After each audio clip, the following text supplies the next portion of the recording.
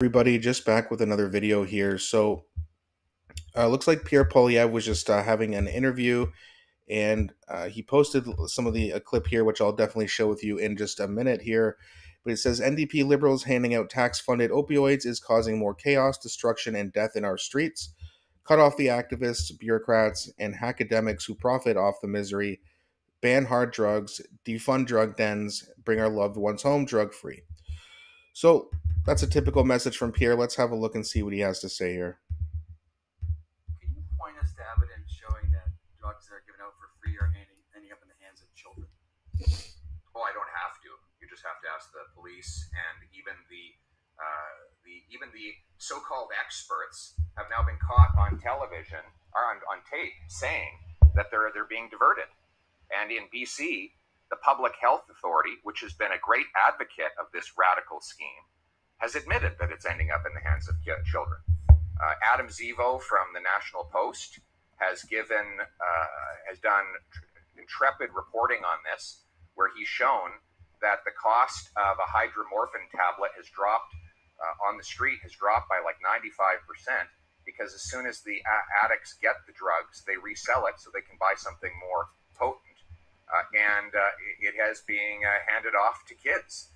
So look at what the public health activists and even there's one so-called doctor here in town who was caught on tape admitting that there's diversion of those drugs. So the evidence is in, and it's final. And I would also encourage the media to be more responsible.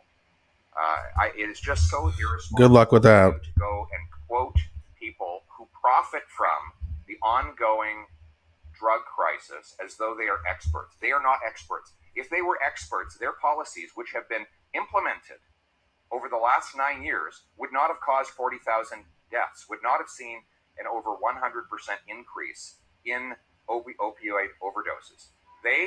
The last thing they want is for the crisis to end, because they're making so much money off of it. We've got to stop feeding the activist class and start providing treatment and recovery. I would encourage you, if you're going to cover this drug issue, stop talking to the people who caused the problem. Start talking to the recovery centers.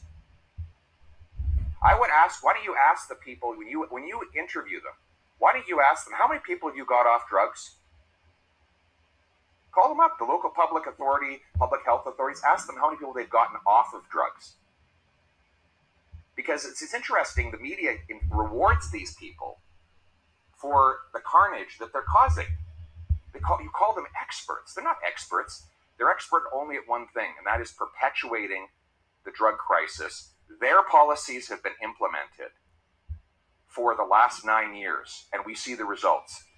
The experts are the people at places like Harvest House in Ottawa or the Oak Center in Winnipeg, where they bring people in and get them off of drugs. Let's start quoting them as the experts. Yeah, I mean, he's right. Everyone who has an opinion that the left agrees with, they just coin them as an expert, as if they actually know what they're talking about.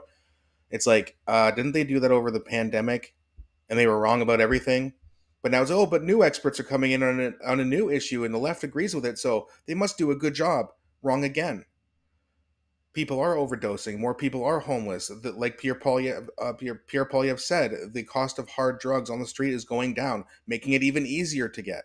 There's also more of it. It is ending up in schools. They've done many reports on this, that these kids are getting these drugs, and it's still in the packaging from the dispensary or from the drug den, as Pierre Poilievre calls it. It's still got the label and the logo on it, so they know where it's coming from. And, again, they just don't want to do anything about it. Why? Because they want people sick. When people are sick and they're addicted to drugs and their immune system is completely crashed, they're going to get sick. And guess who profits off of people being sick? The pharmaceutical industry. Now, he hasn't really gone that far yet. I do wonder why he won't call out the big pharma. Well, actually, I think he has before, but he didn't in this little clip. But I do wonder why. Maybe he just left it out. But he should be criticizing big pharma every chance he gets. because he damn well, just like everyone else knows, that they are profiting from this health epidemic. Robert Kennedy Jr. in the States talks a lot about this, right? It's a gigantic epidemic with children getting sick in all kinds of different ways, autism, all different types of cancers. It's disgusting. And they're profiting off of it, and they don't care who dies. Get sick, give us all your money, and then, okay, you can die now. That's basically what it is, at least in the States. But, up here, when you're, giving a safe supply of fentanyl, which I'd love to hear what that even is, considering a very small amount can end your life, they actually think, well, they tell people that they think that, no, this is a way to help people, and it's not. It just isn't. It's not working in BC. It's not going to work anywhere else here in Canada. And for the Liberal NDP government to see what's happened in BC and want to continue to bring it to Ontario or to Quebec and all these other places, it just shows you. They see something bad happening. They don't want to stop it. They want everyone to have to go through it. They want drugs everywhere. Why? It's really hard for people to stand up and fight or to improve their health when they're addicted to drugs, so they're now making it easier to do it. It's disgusting what's happening with this Liberal NDP coalition. And yes, it is a coalition. Really tired of people saying, well, actually, it's not a coalition. They're working together, and Jagmeet Singh is propping up Trudeau. That's a coalition. And it's really embarrassing how, and like Pierre Poilievre said too, like the media needs to do better as well. They don't cover this properly. They don't cover this nearly enough. And then they ask stupid questions like this and call everyone who agrees with their opinion an expert. It's so ridiculous. And the last thing I want to say here about this is, when you get children addicted to drugs at an early age, like when they're 12, 13, it becomes much more difficult for them to get off as an adult. Because by the time they're an adult, they've already been on these drugs for a long time. When I was a kid, you'd see this happen once in a while where, someone you went to school with got into drugs really early. But you're seeing, like, for every one kid that I saw, you're seeing 2 or 3 now. Or at least that's what I'm hearing.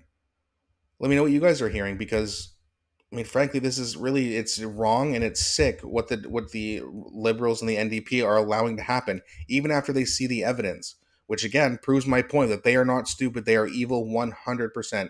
Maybe you can be both, but they absolutely have the evil in them. And anyone still supporting them, you got to really think about what they're actually doing and what their agenda really is for this country. It's not good.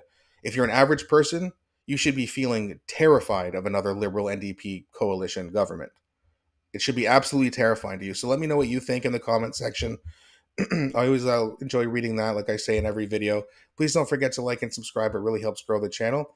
Thanks again so much for watching, guys, and I'll be back shortly with a new video.